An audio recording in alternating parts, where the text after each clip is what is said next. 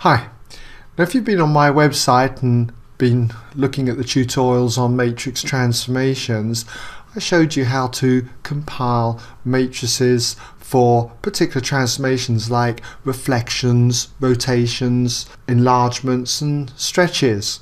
And what I've got here is a quick test of 12 questions that you might like to try just to reinforce this work.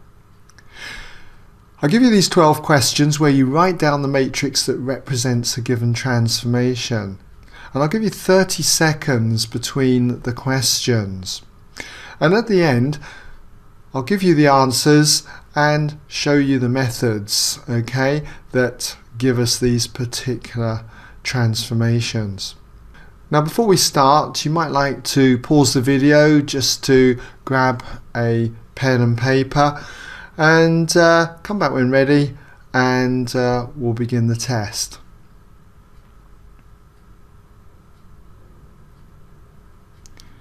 Okay, well here's the first question. Rotation of 270 degrees, center 0, 0.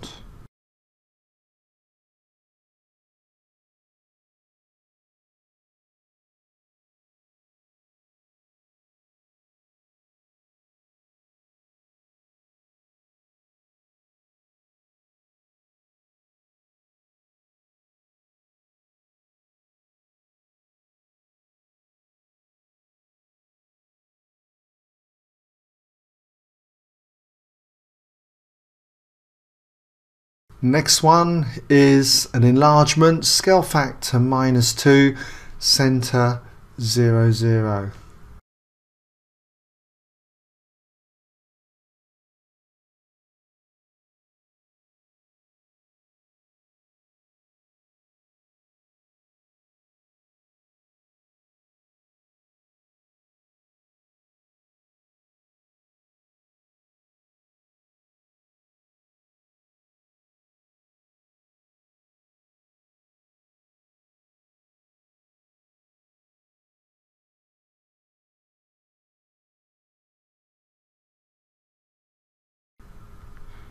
Question 3 now is a reflection in the x-axis.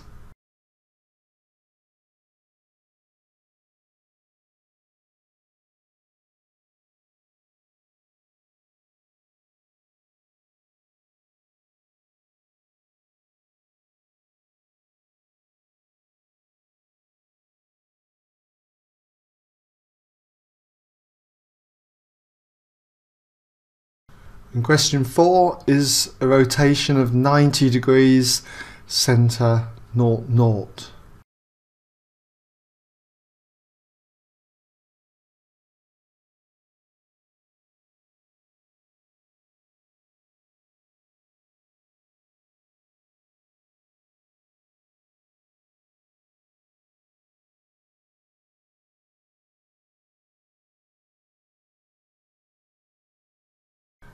And now question 5 is a stretch, scale factor 2, parallel to the y-axis, with the x-axis as invariant.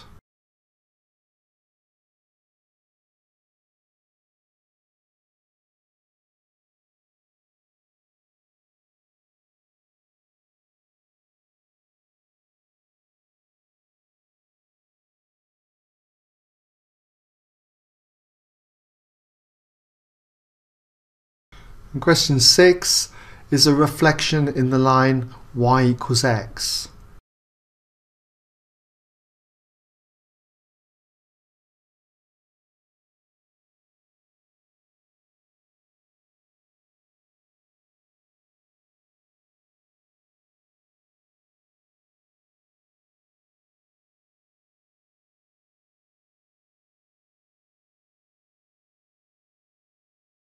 Question 7, an enlargement, scale factor 1.5, center 0, 0.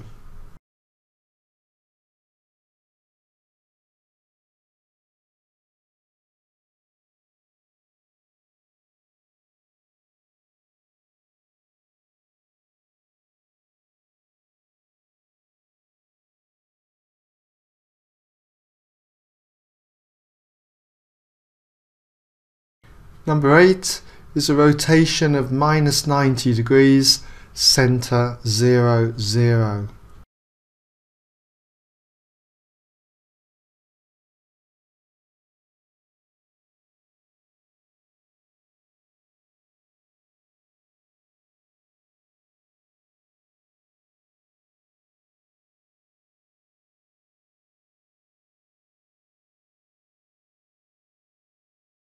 Number 9, that's a reflection in the y-axis.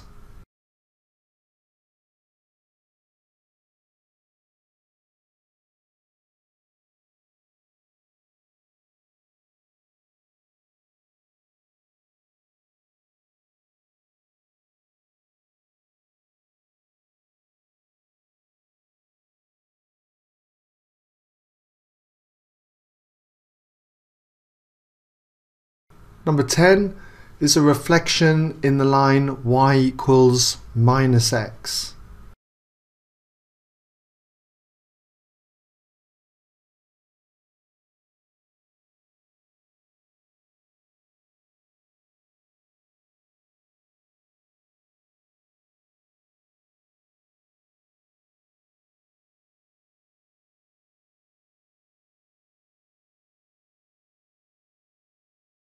Number 11 is a rotation of 180 degrees, center 0, 0.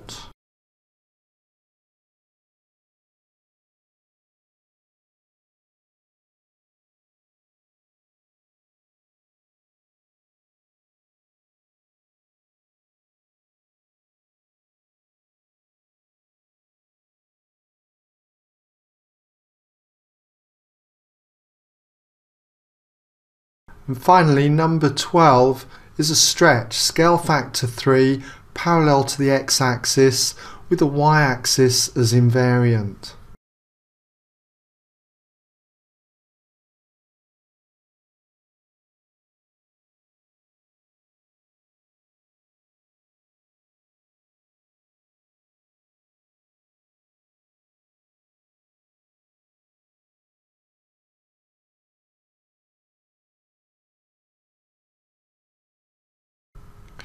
Okay, well, let's see how you got on.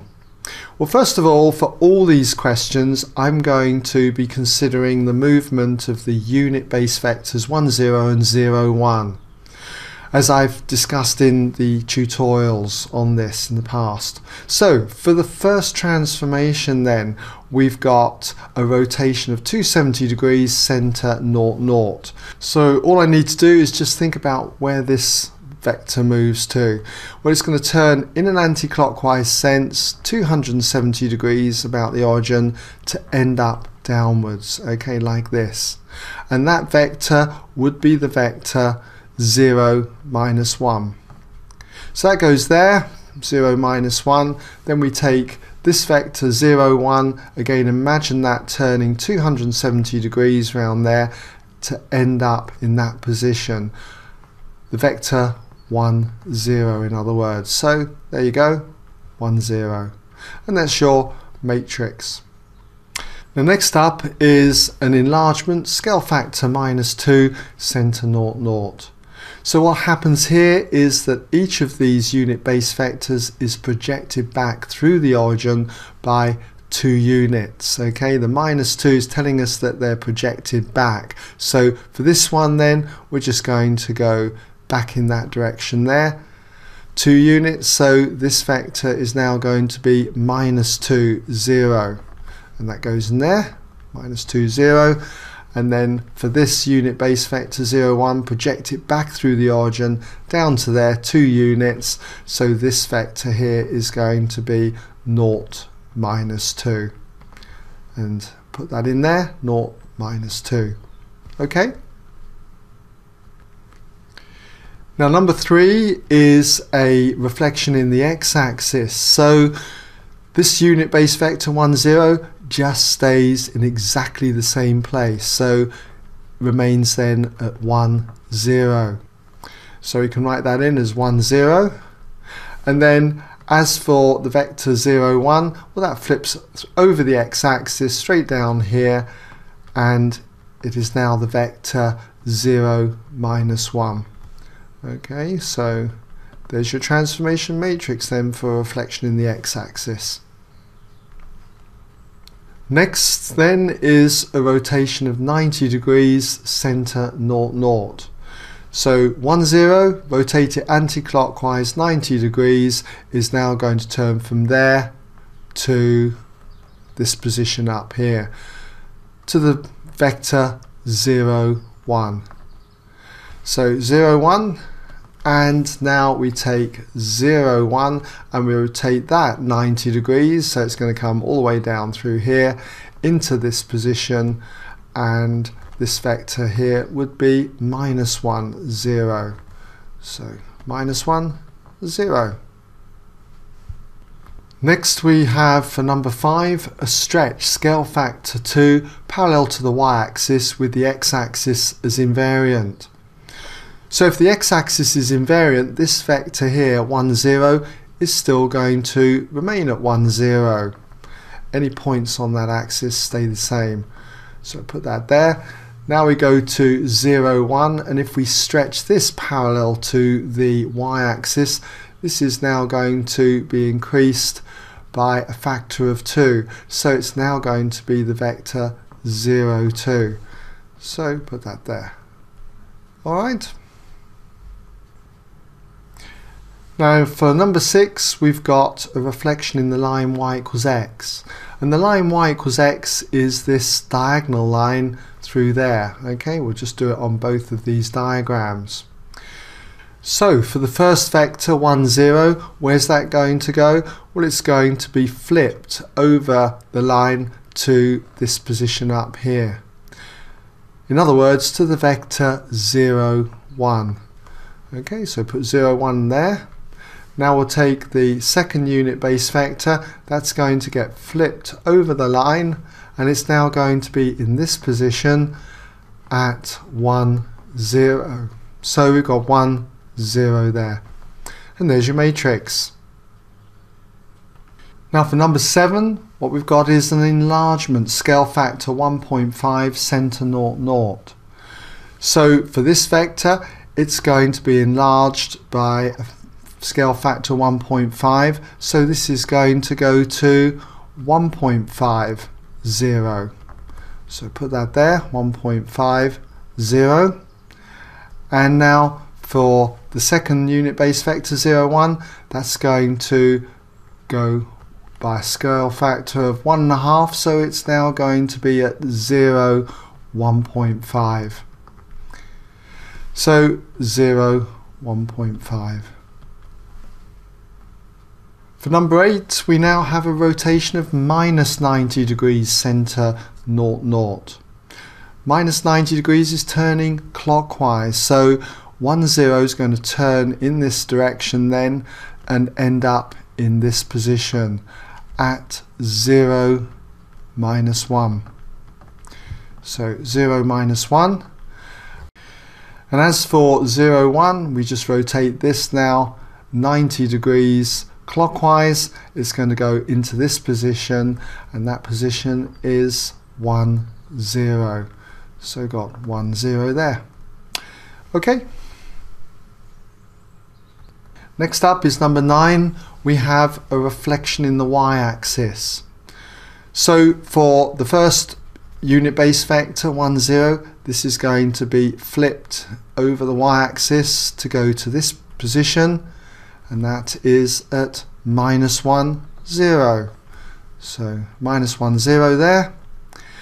And then for the unit base vector 0, 1, well, that's just going to stay put because it's on the y-axis. Okay, so we've just got 0, 1. It's invariant. And there's your matrix. In number 10, we've got a reflection in the line y equals -x. So I want to draw that in first. So y equals -x is a line something like that, diagonal going like that. So when we look at the unit base vector 1, 0, this is going to be flipped over this line into this position down here, the vector 0, -1. So put that there. And again, we look at 0, 1 now, and that's going to be flipped over the line to this position here. That vector then is -1, 0. So we've got -1, 0. For number 11, we've got a rotation of 180 degrees, center 0, 0, which is a rotation really anti-clockwise. Not that it would matter whether you go clockwise or anti-clockwise, because you're going to end up in exactly the same place. Because if we take 1, 0, rotate it 180 degrees, about 0, 0, it's going to be facing that way.